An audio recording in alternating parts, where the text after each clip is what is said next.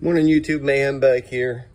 Just took the clutch off, undid the 6 bolts. They are different sizes, so be mindful when you lay them out to do it. You lay them out back in the order.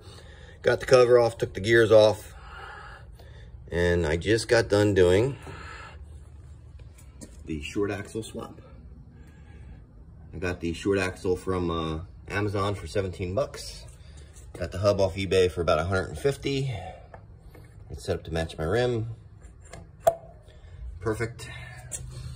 Retighten the bolts. I'm gonna put the oil back in. This is the Gen 1 MadDog, 150cc. So I do a little video here showing how that worked. That's the original clutch assembly. I'll be putting on the NCY kit here in a minute. I just wanted to do a little, it's real easy to do, folks. Once you get that wheel off, which was a pain because that lug, the main center bolt nut was terrible. Once I got that off, the wheel came off. I used the cheap scissor jack to hold the crankcase up for a minute. So I did a swap, and then I'm gonna put the wheel back on so that way nothing is on the actual crankcase. That's about it. And there's also a stool in the front holding the front of the bike.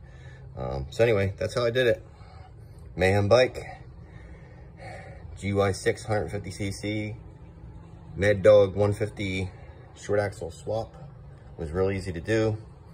Just take your time, and I actually was able to reuse the gasket because I only got 3 miles on this thing. So not a big deal. I do have a gasket, but it should be fine. It's a thicker gasket on here now than the one I ordered. So anyway, Mayhem bike. Thanks for watching.